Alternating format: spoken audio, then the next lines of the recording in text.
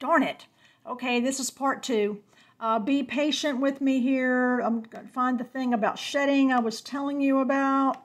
That's the man again.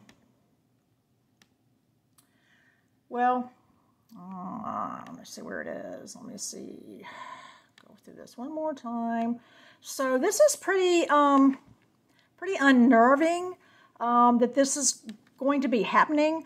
The difference between cognitive dissonance and cognitive dysfunction.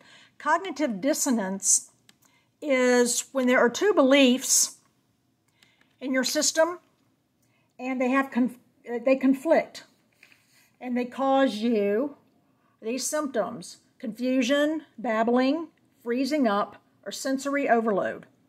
Another bit of information is the military, after they have their second vacation, they are off for 3 months, I have heard. Once again, do your own research.